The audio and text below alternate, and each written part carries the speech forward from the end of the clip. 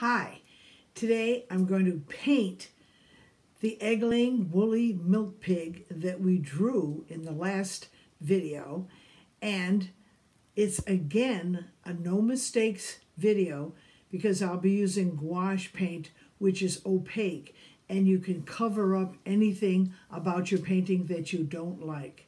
So let's just dive in. I start with the sketch of the egg-laying woolly milk pig that we did in the last video, and then on the back of the paper I use a regular pencil to make graphite all over the back. You can see by holding it up to the light where you're going to need the graphite. Once you do that, you've made it into a carbon traceable paper, and when you turn it over and put it over your canvas board, then you go over the lines with a sharp pencil and the design is transferred onto your canvas board. The type of paint I'm going to use is gouache, G-O-U-A-C-H-E, and you can apply it thickly enough so that it covers the weave of the canvas and also will cover the pencil marks of your drawing. My sketch, as I said, is just a printout of the sketch we did in the last video. So it's an egg-laying woolly milk pig. You can see the barn in the background, and there's a nest behind the pig with some eggs in it, and then fuzzy white wool on the top like a sheep. And she also has an udder so you can milk her. It's the one-size-fits-all answer to every farmer's needs. Keep the sketch as a guide while you're painting later so you can see where you're going in case you paint over some of the lines. Now you can see where the design is being transferred onto your canvas board. Gouache comes in little tubes, squirt bottles, and big tubs. I buy the big tubs because you only need 3 colors, red, yellow, and blue. And then, of course, you can get white, too, to lighten them up.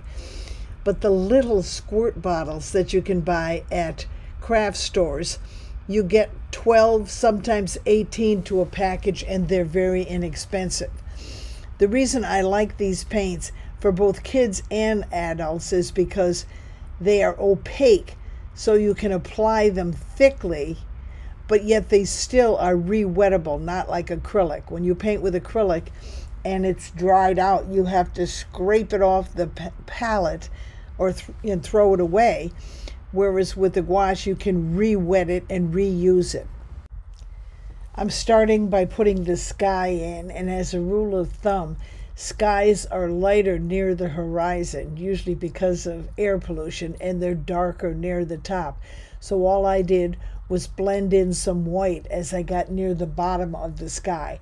But it's a good idea not to try to blend it too much because you want to leave it looking sort of impasto, and it makes it look more painterly that way. If you've decided to purchase only the 3 primary colors like I have, red, yellow, and blue, you use the red and yellow mix to make orange, and you use the yellow and blue mix to make green, and you use the red and blue mix to make purple or violet. If you're working from top to bottom on your painting, that means you're also working from back to front. So it makes it easy because you can put layers just over the top of what you've already done as you're working toward the foreground. So I put a little bit of dark blue in here so it would look like mountains or really distant trees. And then I'm putting some closer trees in with green. You can see on my palette where I've taken dabs of the paint and I'm mixing it with either the brush or a palette knife and can leave it thick. And if it starts drying out on me, I can either drip water onto it or spray water onto it and just keep going. So it makes a great kind of a paint medium to use when you're out plein air painting, especially in the desert where I am, because everything dries out very quickly.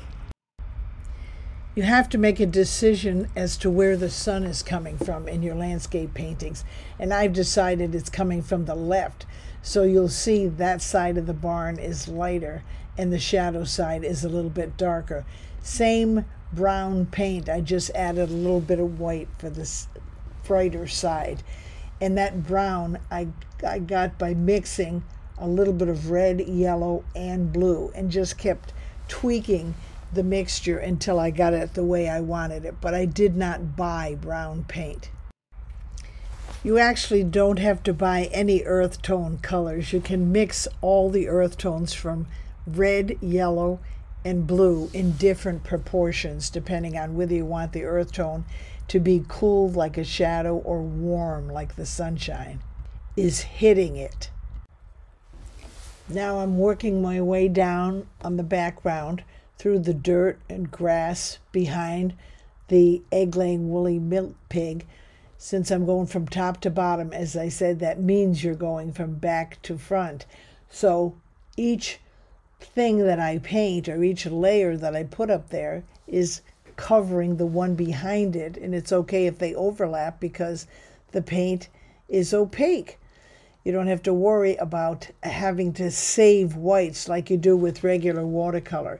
If you use a regular transparent watercolor and you paint a whole grassy field and you forgot to save the white for your daisies or your light colored flowers, then your painting is lost. You have to start over again. But if you're painting a grassy field with gouache, you can go back at the very end and put in white or yellow daisies over the grass and it'll still show. I've tried several different types of paint on camping painting trips and even day trips out into the desert, and I've used oil paint, but camping in a tent, especially if you're with someone else, they can smell the oil paint when they're trying to sleep at night. And also it gets messy if you're with somebody, or even if you yourself happen to be clumsy and you set something down on the oil paint or trip over it and touch it. So that never worked for me for outdoor painting, although it works okay in your studio, in your house. And then when I was using acrylic paint, that was okay, but in the desert it dried awful fast, and so you couldn't blend something if you wanted to blend it. I've also used colored pencils, and those work pretty good in an outdoor painting session, but it's a lot to have to carry with you. Now the perfect thing for me is gouache because, like I said, it's re-wettable, and also if you happen to drop the painting face down, which I've done, into the sand, you can repair it really easily.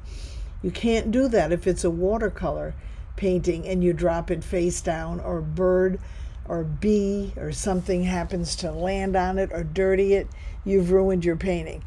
This gouache I call the bulletproof paint because you can be clumsy with it, you can make mistakes with it, and you still will end up with a nice painting. Historically, gouache was used by illustrators and people who only needed a picture for a temporary time and then would throw it away. They just needed it long enough to take a photograph of it or make a digital copy of it, and like myself, use it as an illustration in a children's picture book or some kind of advertising or social media post.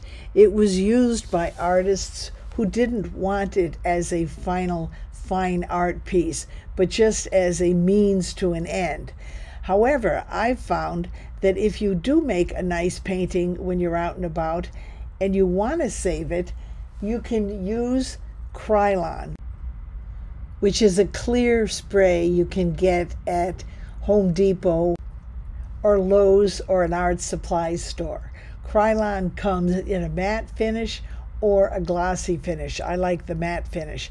And when you've gotten the gouache painting exactly like you want it, if you take the Krylon and make very light coats, light, careful spraying over it, maybe 5 or 6 coats, letting each one dry in between, then you've got a really good bulletproof painting that you can frame without glass and hang it. I never liked the expense of framing with glass or the fact that it's easily breakable and very heavy once you've finished it. But if you buy a wrapped canvas that's 1.5 or 2 inches wide on the sides, you can paint around the sides of your painting, and then when you spray it with the Krylon when you're finished, you don't even have to buy a frame.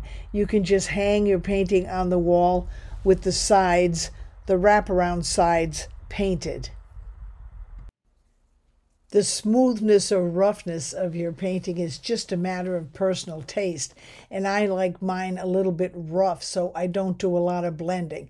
But if you want to do some blending of colors, even after the paint has dried, you can just take a wet brush and rub it over the area where two colors come together so that you can sort of blend them in. You can see I've done this down by the legs where the shadow is the purple side and the light side is light pink, and then I blend it in the middle with a wet brush. So I have a fun little painting that tells a story.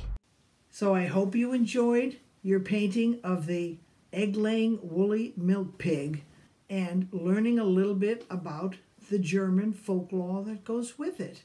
Thanks for watching. If you like this kind of drawing or painting video, please subscribe to my channel and click on the little bell so you'll be notified each time I make a new video.